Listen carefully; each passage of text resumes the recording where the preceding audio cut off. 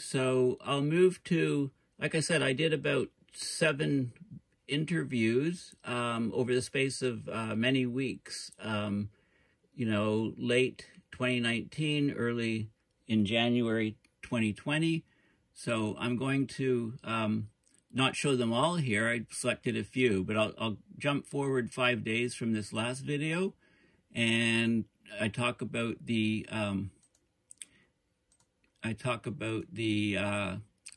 animal life. Australia's wildfires deadly for koalas was the topic of the, and I don't choose these topics. This was what they talked about. Bring in now climate system scientist Paul Beckwith. Paul, thanks a lot for your time today. Thanks for having me. I mean, the conditions there are just unbelievable, extreme. A code red, we understand, was now issued in South Australia on Friday. That's when temperatures hit over 40 degrees Celsius. Talk to us first a little bit about the conditions that these firefighters are facing. This was at my mother-in-law's house. This is her Christmas tree. Bushfires. Well, the temperatures have She's in been extremely Oshawa, hot, as Ontario. you mentioned, but also there's been just no rainfall. They're in a massive drought, 3rd year running, and all the vegetation, everything's just completely dried out. So it's like a tinder box. This is when you combine that with the high winds that they're receiving, December 28th. This is a very tough job for the firefighters. Yeah, very difficult job. Can't imagine how dense the air must be. And you mentioned that drought 4 minutes there. and 9 seconds. In terms of it's been at least 12 months in terms of looking at this year since they've had any kind of rain. And now it's not just what's happening now there to the bush, to the trees and whatnot, but how it's affecting the wildlife. We heard there in that report, kangaroos and deer, they may be able to survive and get out of these conditions, run away from that. But of course, the koala bears can't do that. We're now seeing that 1/3 of them may have been wiped out because of these bushfires. What is the concern here? Are we potentially looking at them being on the extinction list? Yes, well, these fires are quite different from, Australia's always had wildfires. We've had them in Canada, as well known as Fort McMurray, but the conditions are so dry and so hot there that actually even the rainforests, where there generally aren't fires, are drying out, and there's fires there. There's huge forests of eucalyptus trees that are generally wetter regions, and those are also drying out, and there's fires. And a typical year in New South Wales might burn about 280,000 hectares, and this year it's 3.4 million. So it's about 11 times more area that is burning, and these fires are also hot, and they're creating their own type of weather systems as well. So what do you think can be done?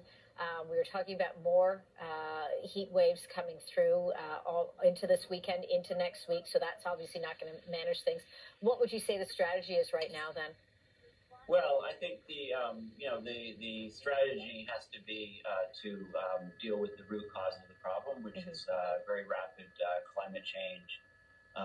This was the situation in Australia right now was actually very predictable 3 or 4 months ago, because there was an event over Antarctica called the Sudden Stratospheric Warming, where the upper atmosphere of Antarctica warmed, and that split the polar vortex, and that caused the jet streams to shift locations. So the jet streams aren't behaving normally, and therefore we're getting tremendous drought and heat waves in Australia in excess of what they've ever seen before, in fact.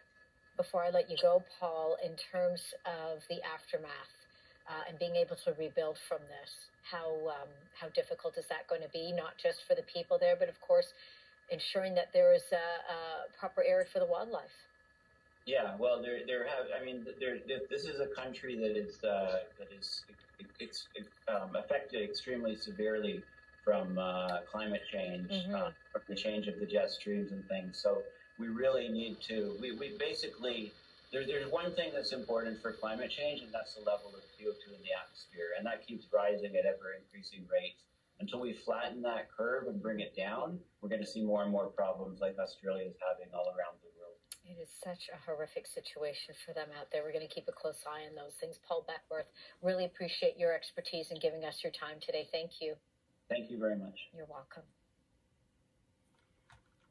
Okay, so that was the second video, and a key point to remember is that what is really, really important is the level of CO2 in the atmosphere, right? And that number is rising at ever record rates, and until that curve flattens out, stops rising at ever increasing rates, flattens, and then decreases, we need to decrease it by actively removing CO2 out of the atmosphere. And I've talked about some of the methods, and people are starting to get serious about this, at least in terms of doing more and more research. But we need to deploy systems at large scale to do this. So that's the key metric. Okay, so now I'll move on to a couple days later. I was back on the CTV once again, so I'll just play that clip here. The wildfire crisis in Australia is raging out of control. The military is being deployed as crews struggle to contain. You can see the date up here. Fires in the states of New South that will Wales help and your search if you want to find it on the web. Malakuta, thousands were forced to flee in an apocalyptic scene. People sought shelter on beaches and in boats as flames closed in. At least 4 people are missing. Many homes have been destroyed. Australian officials are asking for more support for both Canada and the U.S. Both countries have already sent dozens of personnel. This is one of the worst wildfire seasons on record. So far, 12 people have been killed. Millions of hectares of land have been burned. Paul Beckwith joins me now. He's a climate system scientist. He joins me from Ottawa. Thanks a lot for your time today. Thank you.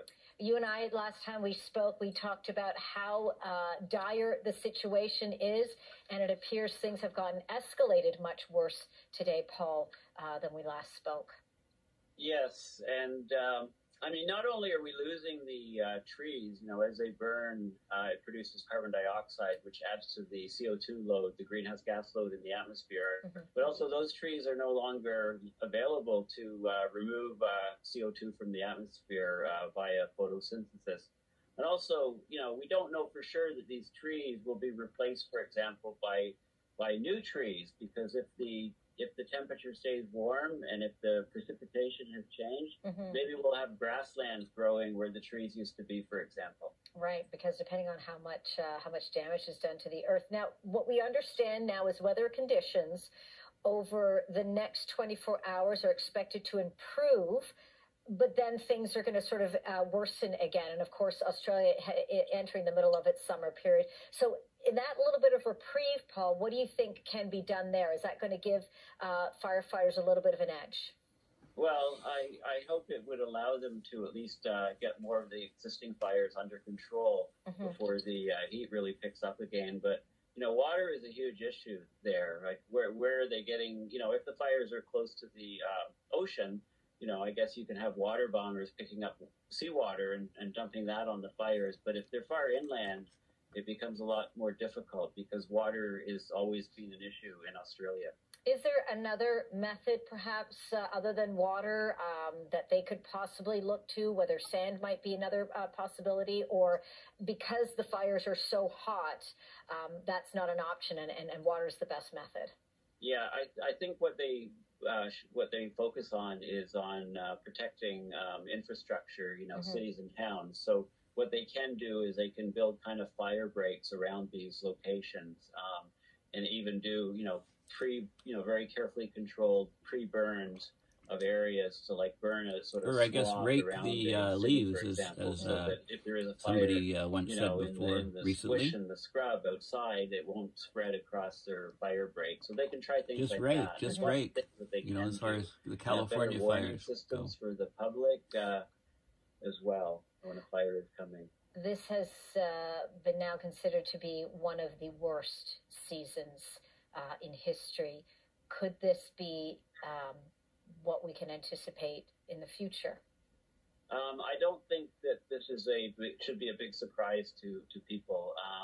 For many years, we've seen the trends to hotter and less rainfall in regions of places like Australia. And, these fires are just coming a result of that. And not only is it, these fires are igniting from all different reasons.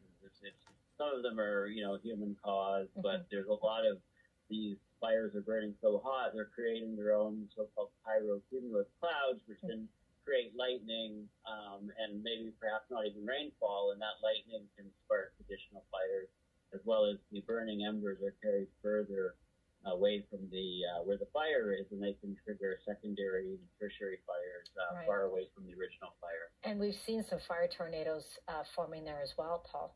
Yes. The fire tornado picked up one of the fire trucks, and two of the people got out, but the third person was killed, a volunteer firefighter. We've seen these fire tornadoes also in California, especially where there was the fire that went through Paradise, California, and it destroyed the whole village a few years ago. Right. We've also seen fire tornadoes resulting from the Fort McMurray fire, I believe. And, any really of these fires are burning hotter, and they're burning over larger areas, and they're creating such strong updrafts that they do spin off these fire tornadoes, which is a fairly new phenomenon. Yeah, such a devastating situation from all of that. And of course, our hearts go out to all of the people there and the firefighters and first responders. Paul Beckwith, climate systems scientist. Great to have you back on the program. Important information you've been able to give us here, Paul. Thank you. Thank you for having me. You're welcome. Nothing short of apocalyptic. That's how wildfire conditions are. Okay, so this was at the December 30th, and then on the 31st, I had another interview with CTV, and then there was one on, and I guess CBC, national, the national news station, both radio and TV and print in Canada. I guess they watch some of these CTV television videos, and they're a private broadcaster as opposed to the public CBC. And they said, hey, we got to get this guy on. So I was on CBC on January 2nd. So here we go here. This was a CBC interview. And this interview is 7 minutes long, and I don't hold back any punches. So, it was live, and I'm not sure how many times they've played it, but I can send you the link if you request, or because I can't. It's it's a good interview. And then I did another interview with CTV. I believe it was January 6th or somewhere around then, and they called and said, can you come on in an hour? And I said, sure, but I was in a coffee shop. I said, as long as you don't mind me doing the filming from inside a coffee shop. I said, we can do a test, and, I'll use earphones, and it should be fine. So I did that, and it was about 5 minutes into the interview, and my phone battery died. I'd forgotten to charge it. So I don't know if there's a recording online for that interview, but also that was a very interesting interview. During the live broadcast, my phone just completely died. So let's just listen now to the CBC News Network interview with Hannah Thibodeau. Okay,